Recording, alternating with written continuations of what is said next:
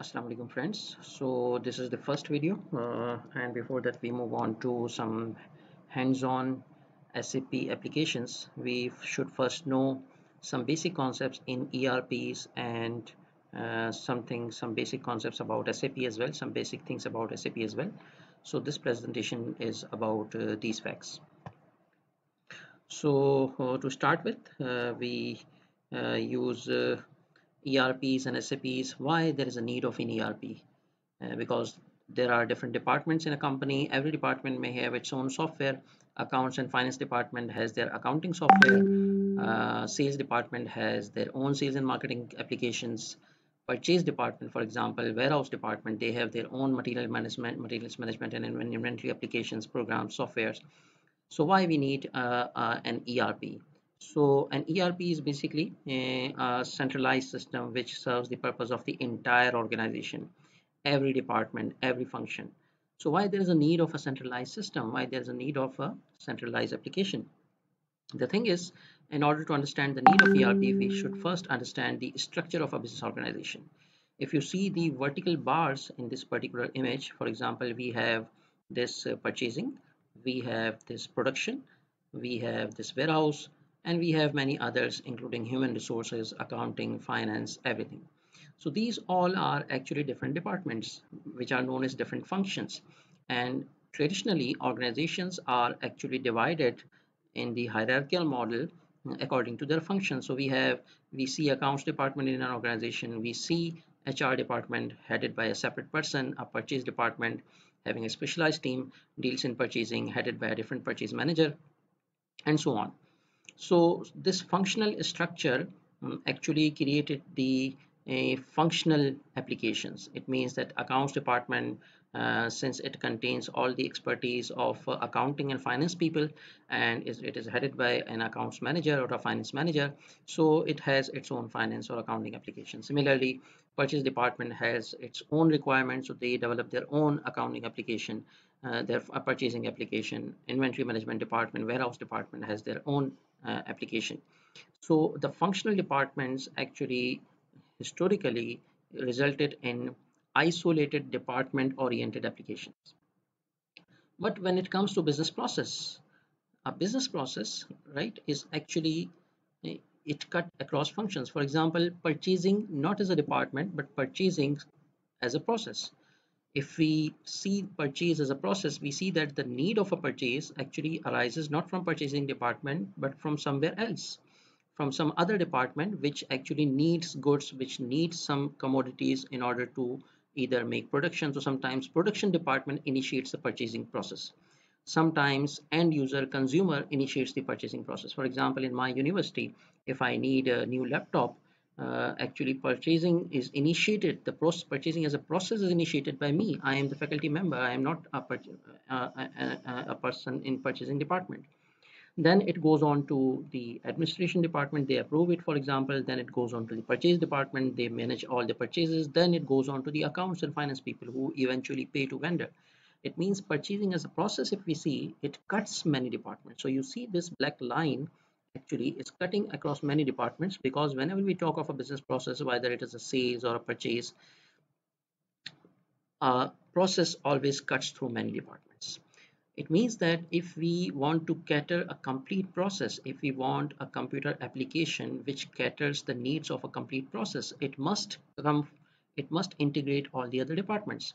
For example, if I want only one complete software which takes care of my purchases, I need to give the access to this particular application to my end user, for example, the faculty members at IBA, to my purchasing department who are managing purchases, to my admin department who are approving it, to my accounts and finance department who are approving the or actually eventually paying to the vendor.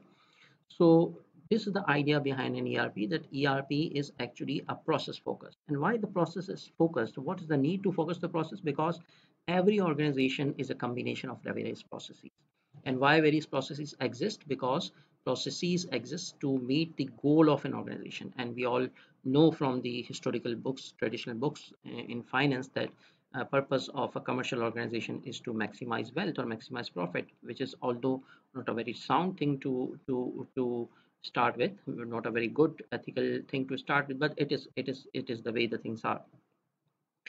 So the point is that since organizations has goals and goals are achieved by different processes, and in order to complete these processes, we make different departments. So rather than having applications for every department, we should have an application which caters for all processes.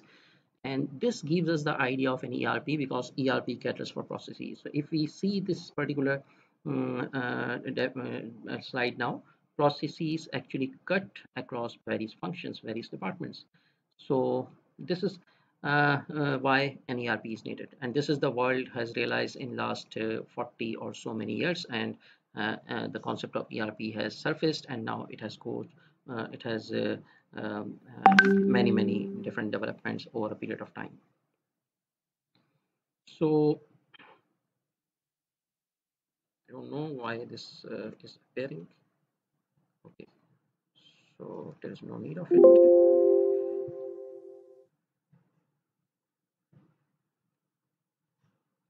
Okay, I'm sorry, just give me a minute. The animation didn't have proper sequencing. So this is what we just discussed, that there is always a purpose, a goal, and that goal eventually actually leads us to talk of different processes, and the processes actually need a centralized application.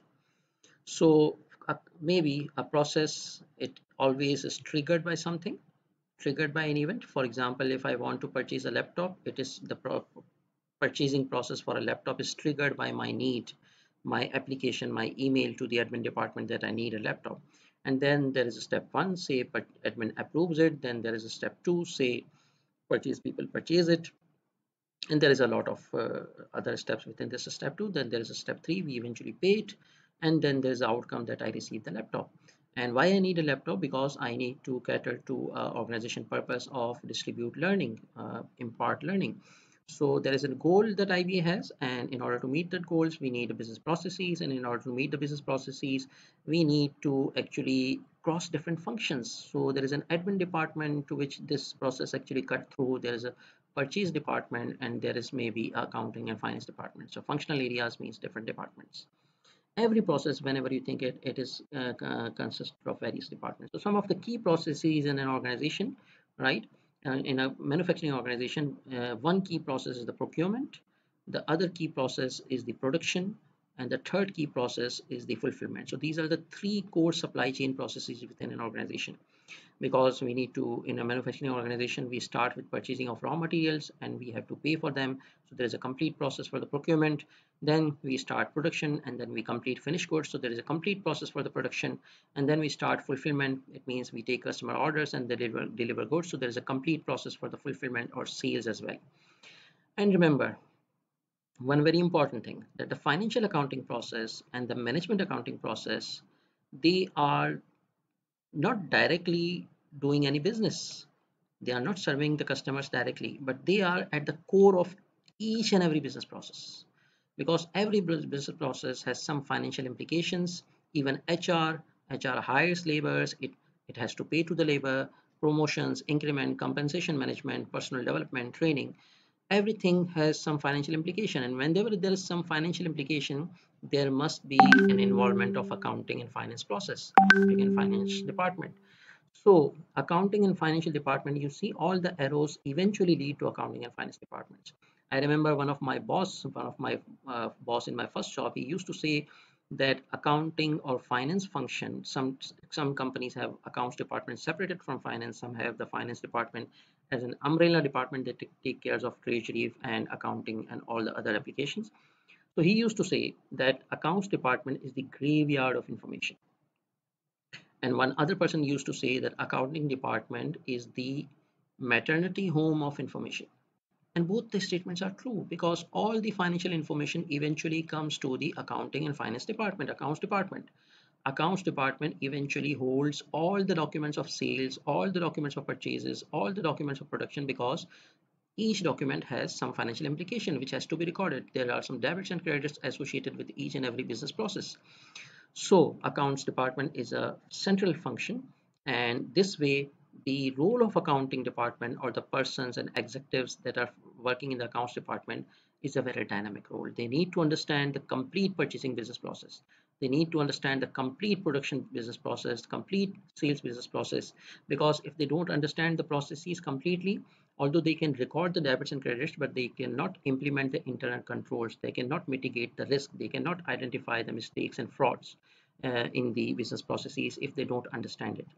That's why an accounting and finance person, that is you people and me, we are the key persons who in an organization who knows about most of the processes in an organization. If you take a person from the sales department, he only knows what is happening in sales, but he doesn't know what is happening in production and what is happening in procurement. If you take somebody from the HR, probably he knows employees details, he knows salaries, he knows the employee training programs, but he doesn't know what's happening in production and procurement. Similarly, if you take somebody from the warehouse, he doesn't know anything about what's happening in HR and sales. But if you take out some senior executive from financial accounting department or management accounting department, they are the people who actually know what is happening in sales, what are the steps involved in the complete sales cycle, what are the steps involved in the production, what are the financial implications and steps involved in procurement in HR, each and every department. So this gives us some edge. You see that the director of finance are most of the times not MBA, but they are the people who are experts in accounting, and they play a very vital role in the boards as well, a very important role, because they understand the complete business process, they understand the complete risk profile of a business, and their different divisions, functions and departments. So financial accounting and management accounting are also processes, right? And again, when we say these are the processes, it means they cut across different departments. Financial accounting is not only done in finance or accounting department. If you see the concept of an ERP, we will see that whenever purchase people do something, there is automatically accounting associated with it. Whenever sales people do something which has some debits and credit implications, the accounting entries are automatically made. So this is the concept of an ERP, that is, it is an integrated system for the entire organization. We have different applications for different business processes, and then everything is integrated, everything is centralized. So now, what the enterprise system is, what is an ERP? Enterprise resource planning. One of the definition comes from that the systems that supports end-to-end business process. So we start defining the business process, right? So this is a computer system, a computer application which supports business process. End-to-end means every business process from start to end. It means there is one centralized, integrated set of applications which have integrated data. One another important point within an ERP is that ideally in an enterprise resource planning system, a single piece of data is only entered once. It's never repeated. An entry is never repeated. It means that if an employee is hired, for example, his data, his NIC number, his maybe passport number, his name, his address, his mobile number, it's entered once in the system. Then if he leaves and if he comes back, we don't need to enter his data again. His core data remains in the system. So we just need to assign him a new employee ID, for example, and the data will automatically shift from the old employee ID to the new employee ID. Data will be shared.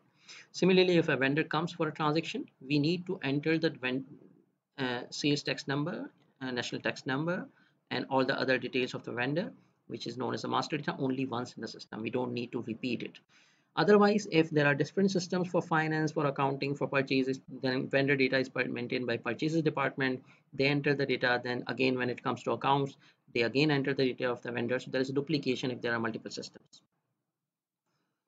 Another definition follows from Gartner. He says that this is a technology strategy. So ERP is, although we people are not technologists, but this has to do with something with the technology, in which operational business transactions are linked to financial transactions, specifically general ledger transactions. So this definition is more oriented towards finance or accounts, and this is more useful for us because we see that everything has some financial implication. Everything is associated with some accounting entries.